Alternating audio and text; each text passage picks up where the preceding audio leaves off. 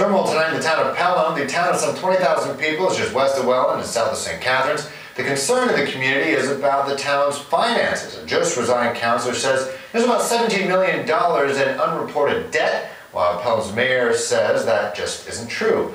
The town is holding a special meeting this evening, and as Britt Dixon tells us, residents are hoping for some answers. Former Councillor Marvin Junkin says Pelham Town Council is trying to cover up its debt. We were told that the town was $17 million further in debt than what was previously thought. He's alleging that debt was revealed during an in-camera council meeting back in September after a secret forensic audit. We, as councillors, were told that everything was going to have to be kept secret and more or less lie to our constituents. But says he doesn't have any proof to back it up. Earlier this month, Junkin resigned his seat.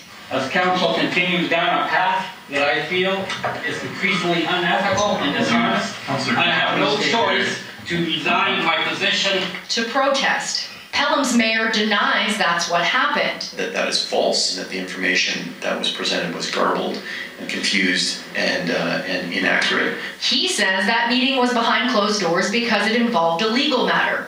It was about an identifiable individual, and it was solicitor-client privilege. These allegations are expected to be a big part of a special town meeting held tonight here at E.L. Crosley School, where the firm KPMG will release its audit report on the town.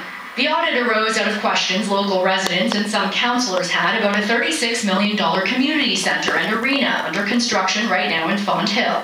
We're trying to get the truth, and we're tired of being bullied. We're tired of being lied to. And tonight they're hoping for answers from an auditor.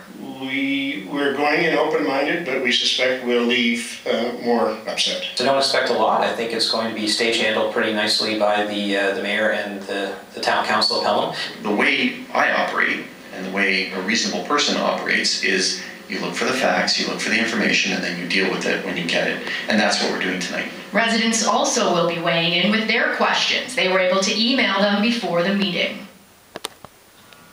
The mayor says he'll be learning about the auditor's findings at the meeting tonight as well, along with residents. We'll continue to follow this story and see what comes out of tonight's meeting. I'll send it back to you on the desk. All right, thanks so much, Britt Dixon.